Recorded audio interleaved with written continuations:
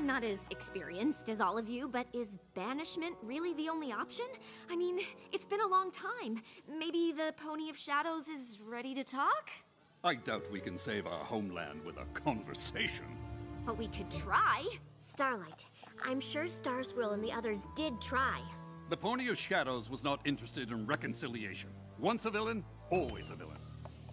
Twilight, Sunburst, would you accompany me?